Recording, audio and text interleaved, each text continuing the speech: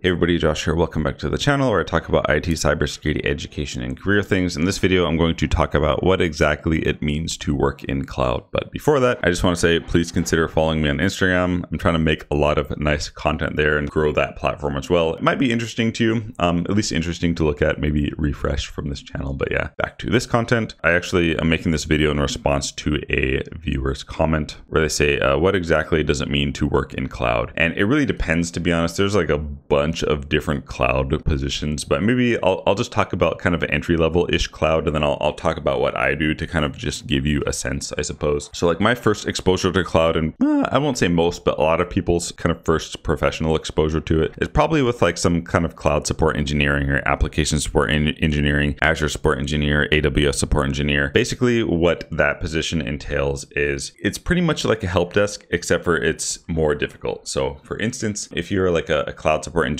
working for Azure, you're sitting around at your desk, right? And they usually make sure you have a lot of monitors because you usually have to do a lot of research. But basically you pull your tickets from this ticket queue. Most of the time it's not people calling you. Usually it's like a big premier customer like Kaiser Permanente or T-Mobile or Costco. You will get the ticket in your queue, and the ticket will be, it's not going to be something easy. It's never easy with cloud support engineering. It's always like, our whole front end is experiencing like unexpected slowdowns, blah, blah, blah. The memory is like pegged to 100% and the CPU is pegged, but we don't know why. It's usually like something like kind of hard like this, or, they're trying to configure some like crazy network topology, or their API like isn't working, so their customers can't check out or something. It's usually something like kind of difficult like this. And then usually when you're working cloud support engineering, you have like your own specialization. So if you work in Azure, maybe you specialize in storage, or maybe you specialize in Azure networking, or maybe you specialize in Azure App Services, which is like web apps,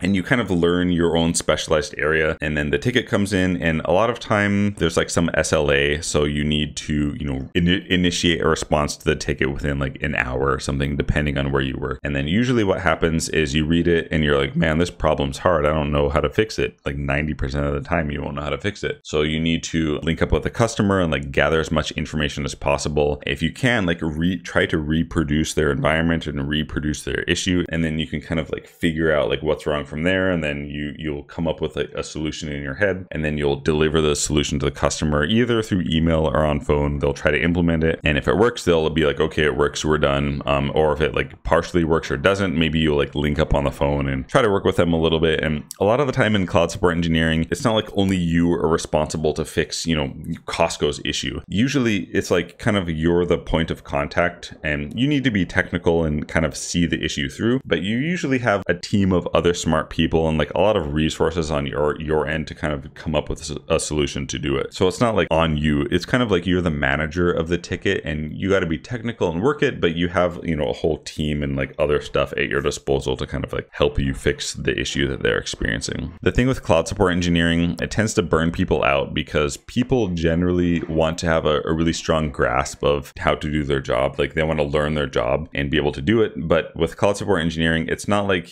you can't learn all of the services. You can't even learn one service like 100%. It's like impossible. So with cloud support engineering, the skill comes, of course, like technical skill around the service that you're supporting, virtual machines or whatever. But your true skill and ability to be successful kind of comes with your ability to do research and communicate well with the customer, because you don't know everything. You have to get an issue, and you have to be able to like research it, and then take your time to figure it out and deliver a solution. Like a lot of people get stressed about that because every problem they get, they don't know how to do it, and that's just how it is. That's why cloud support engineering pays a lot. Pays like starting probably like 70K in the flyover states. Seattle, you can start like 90, 100K or more, right? It's really, really good to do because you learn a lot of stuff. You're forced to research and learn a lot of things, and then after you finish that job or you want to get a new job, you can go be like either an escalation engineer and make even more money, or you can be cloud transformation consultant, or you can be like a solutions engineer engineer just because your technical skill has gotten like so high when you're doing cloud support engineering. So basically what I do, I work in cloud. My job is like a mixture between software engineering, DevOps, cybersecurity, and cloud. It's like kind of all mixed together. So basically what I do is my team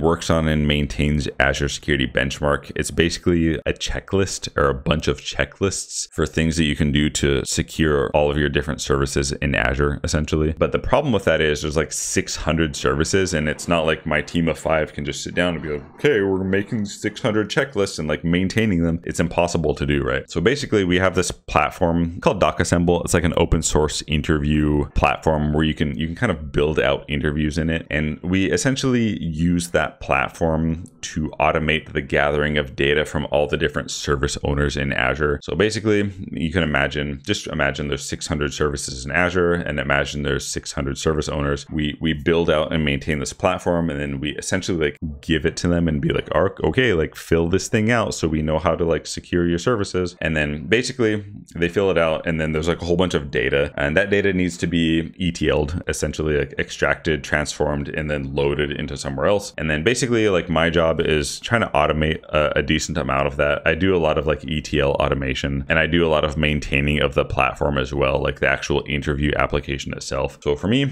like simply put, I just essentially like move data around and like organize it primarily with Python. So I use like a lot of different services in Azure to do this. So for example, I use Azure Data Factory as like a big ETL thing that extracts, transforms, and loads data. So maybe I'll extract data from some JSON that one of the service owners filled out. I'll transform it in some way, and then I'll load it into Azure Data Explorer, which is kind of like a document database. Sometimes like maybe the customers want like an Excel spreadsheet from it. So I wrote some Python script to extract the data from that Azure Data Factory and then transform it a little bit to where it makes more sense for the customer, and then load it into an Excel spreadsheet, and then throw that spreadsheet onto GitHub, which is public, by the way, and you can see it, and you can see my name probably. So yeah, that's pretty much what I do. Just interact with like a bunch of different cloud services. That like automation platform is actually hosted on Azure on like one of their web app platforms. I'm just like moving stuff around. So it kind of depends on like what you're doing. Other people might be doing like cloud transformation strategy. So what that means, maybe a company has like all of their stuff like on premise, like on their servers, like in their back room or something, and maybe they want to move all of that to the cloud, right? Because they want to get rid of their physical footprint or like whatever the case may be. If you're like a cloud transformation consultant, maybe you're going to help them plan that out, and then maybe you're going to design, what their infrastructure in the cloud is going to look like. You might look at their stuff on premise and be like, oh, you have like SQL, blah, blah, blah, all this stuff. Like, okay, I recommend like Azure Database for MySQL. I recommend, a blob storage account in Azure to like hold all of these,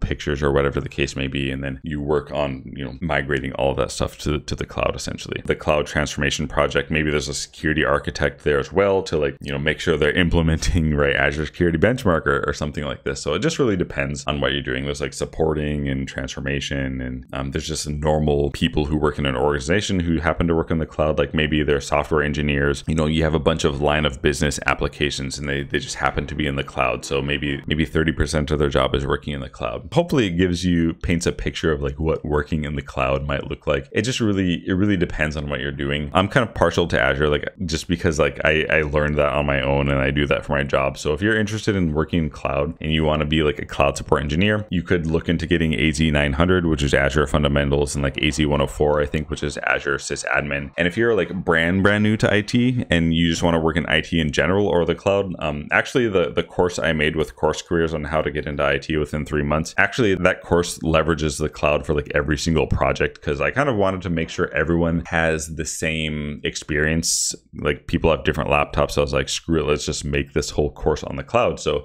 you'll get some exposure to Azure that way. We use like Azure virtual machines, virtual networks, like storage account, and we set up like a whole ticketing system in Azure virtual machines. Check that out as well. There's I'll put a link to the course in the description, but let me know your thoughts in the comment section. And again, follow me on Instagram, and yeah, we will see you in the next video. Bye bye.